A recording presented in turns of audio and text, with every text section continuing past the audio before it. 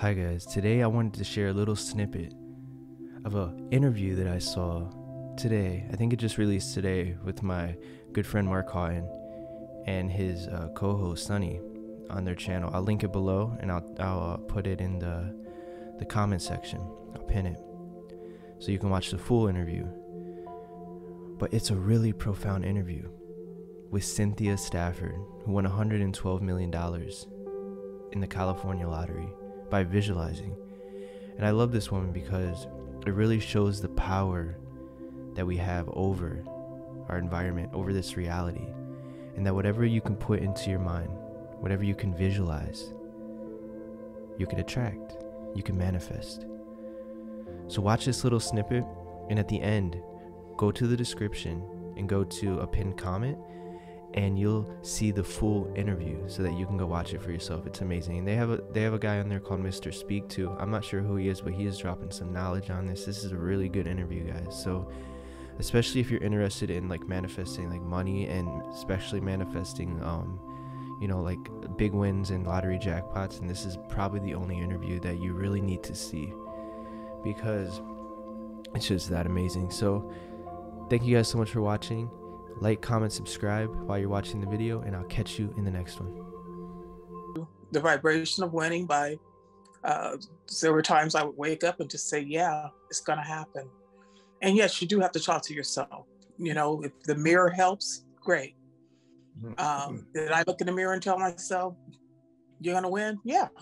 You have to believe it. Then there were times I made up little songs or whatever, or me and my kids, I call them my kids, we would sing songs.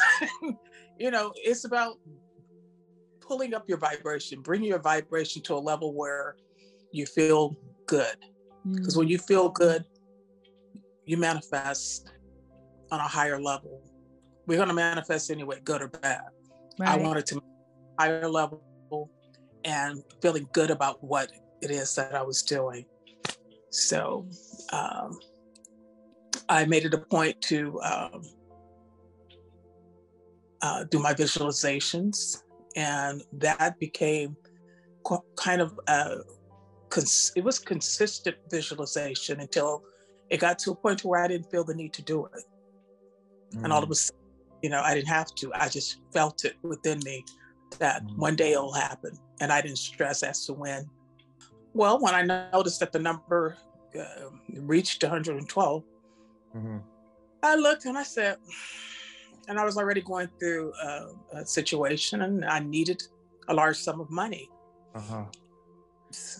I had other ways of getting the money, but I said to myself, you know what, this has got to be it. This is it right here.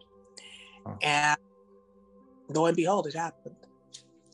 So you didn't feel nervous at all? Like there was no like fleeting, like, oh, what if it doesn't happen? It never came to your mind? No panic? No, when I saw that, I said, this is it. That's going to be.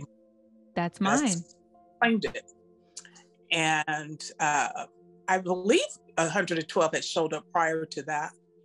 Like it was in 2005, I believe. I need to do some research.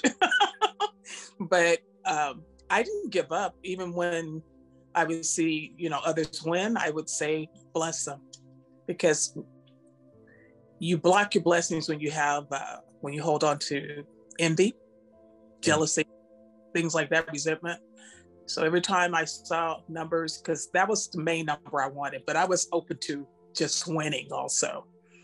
So the fact that I won the amount that I wrote down and that I declared, that was an amazing thing because it just proved to me the power of the mind and having faith in what we say.